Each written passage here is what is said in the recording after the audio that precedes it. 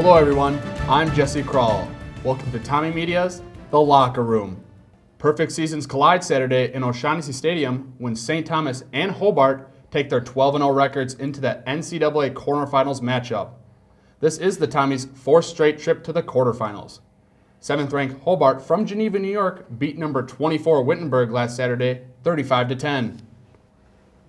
I'm joined today by Coach Glenn Caruso and running back Brenton Braddock. Thanks for joining us, guys. You're welcome. Thanks for having us. Coach, for the first time this past season, you have been leading after the first quarter. This past Saturday, though, you were down after the first quarter. How is this going to help you against Hobart?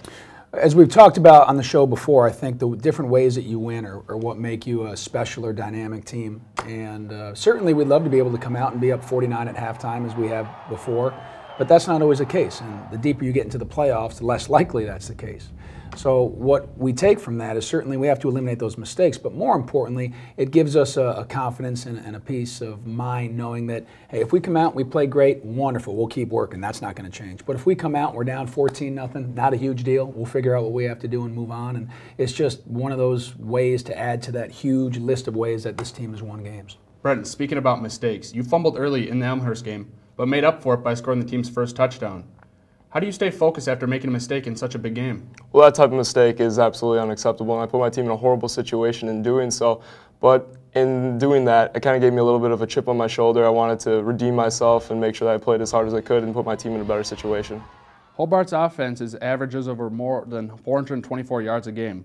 What can the defense do to stop this? I'm sure there's going to be some passes mixed in there, here and there, but they're going to line up and try and pound it. And they have a nice offensive line and two backs that are kind of doing a good job. And then, you know, if you get too egregious in doing that, their quarterback, if their starter is playing, I'm not sure who's going to play, but they do a nice job getting back there and throwing the ball deep to number 81. So they're well balanced, and not just on offense, but defense as well.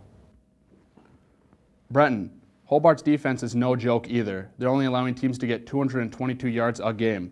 What are some key points to break through this tough Statesman's defense? Well, we definitely have to control the line of scrimmage. It's definitely a tough defense, one of the better defenses we're going to see this year. So definitely controlling the line of scrimmage, giving our quarterback, Matt O'Connell, time to pass the ball, and being able to move line of scrimmage and pick up big yards on first down. It's going to be a tough matchup, guys. Good luck. Definitely.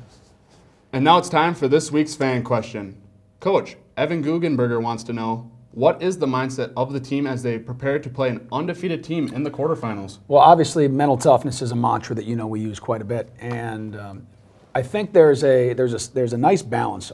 Our guys are urgent, and they have that sense of urgency, but they balance that with not a whole lot of anxiety. And the reason why, I think, is because they've earned. We're not entitled to anything, but we've earned the right to understand what this level is all about. This is our seniors' fourth straight quarterfinal game, very similar to the third round game that we had last year in that matchup.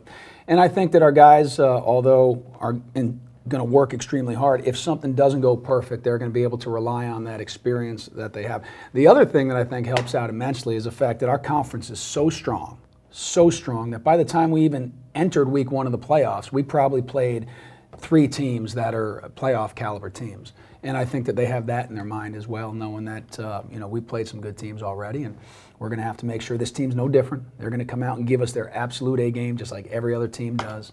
And we'll have to stave that off and be ready to play our best too. All right, good luck this Saturday. Thanks.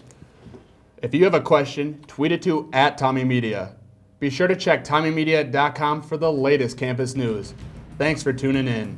With Coach Glenn Caruso and Brenton Braddock, I'm Jesse Kroll. We'll see you next time in The Locker Room.